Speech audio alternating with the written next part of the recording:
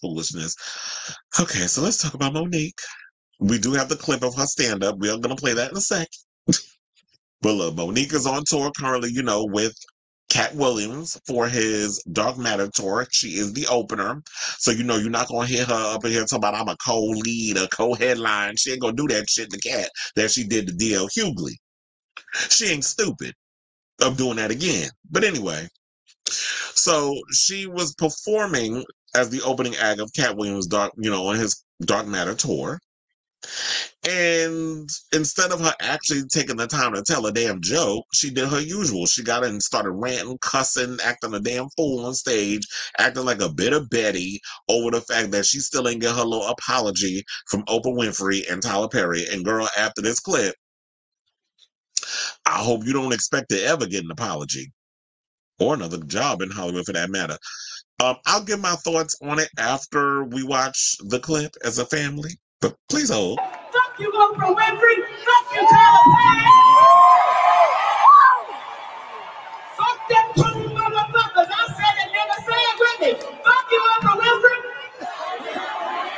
Fuck you, Tyler Perry. You cool motherfucker. Now some niggas got scared. It was like, you going too far, bitch. I love that black raggedy bitch. I love that black simple-minded motherfucker. I love Oprah Winfrey's black ass. And we just need to bring her back to black. We need to bring that bitch back to motherfucking black. Are you an Oprah Winfrey fan? Yes. Okay, well, I'm not apologizing. For any motherfucking thing I say. What's your name, brother? Bill. What did he say?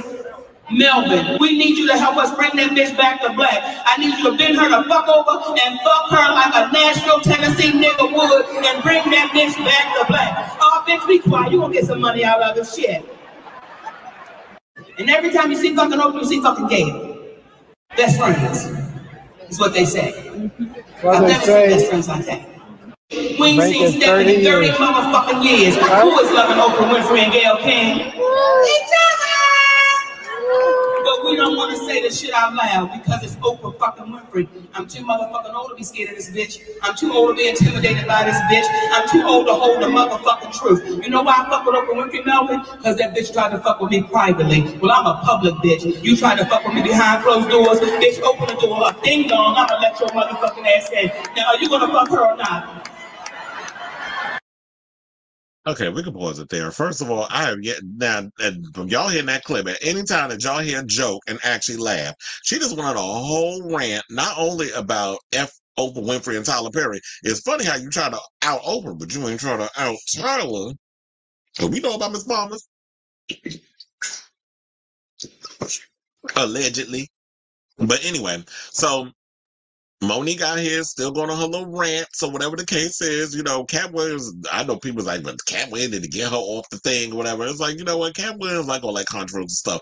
He's going to let, at the end of the day, let Monique say what she won't say. She got a lie on that sword now. If Oprah come after her for defamation, girl, I hope you got enough money in that account to have to pay her and her attorneys because, Oprah going to come after her ass. Now, at this point, you know what? Now, I will say this. In the past, I have gone hard for Monique, and I was like, you know what, sis? I'm so glad that you have had the ability to come out here and tell your truth, to speak what it is that you need to speak, to call these people out, these powerful figures and stuff, which is what I feel like we're in this era now. And shout out to all of them out there, that's the peaceful protesters. Fuck the media and this narrative they're trying to push with that. But I'm so glad this younger generation, the Gen Zers and all the ones that's out there that's peacefully protesting against, this government regime that we have, because y'all being a bunch of damn y'all think, Trump the fascist. I mean, Biden's showing a little fascism now too, and I voted for him. So, I'm glad that, the Davids of the world is going after the Goliath, which is the regime and stuff, and calling them out over, this whole power situation. And I was with Monique from all the times when she was like, you know what? They treated me a certain type of way and they did all this other stuff and I refused and then they blackballed me and stuff. So I'm all here for you speaking your truth and getting all that out there. But sis, there has to be a point in your life Because, ma'am, you're a little too old for this. Like, you in your 50s. You pushing 60, girl. That you have to, let go and let God, as they say. You need to move on. You need to let it go and keep it pushing. Because while you sitting up here, and this is what I've always learned in life, this is why I don't hold grudges about stuff. I used to back in the day, just be mad about some stuff. Just always pissed off. If I saw a person, be like, fuck that bitch, this had that whole animosity. And guess what? That person that you sitting there with all that negative energy towards and you hating and you getting gray hairs and crow's feet and you all stressed out, you need a massage because your back and your shoulders is all tensed up and your fingers is looking all like you got carpal tunnel and shit because you all stressed out. Guess what that person over there is doing? Going about their day, going about their life, not giving a fuck about hurting your feelings or feeling the kind of way. So you actually on this stage, going your little rants, you're cussing, you're doing all this other mess. But Tyler Perry and Oprah still living their best life. They still out here doing whatever it is they doing. Tyler busy on his little set out in Atlanta. Well, it's not little, but you know what I mean. He's out in Atlanta making his stuff, his horrible ass shows and movies or whatever that y'all like. I don't particularly care for it because I feel like he need a whole new writer. He need a director. He need a wigologist. He need a whole bunch of people to be on that set. He be trying to be a jack of all trades, but a master of none of them. But I ain't gonna knock the man hustle. Like he make all his billions or whatever, but the content just don't be content. But if y'all like it, I love it. And Oprah out here doing what she doing. But so what Gail scissoring? What that got to do with you? Wasn't you bisexual like 5 minutes ago when you went online and told people that you go both ways? Child, quiet as a skip. I think Sydney do too. But if y'all like it, I love it. Like I said.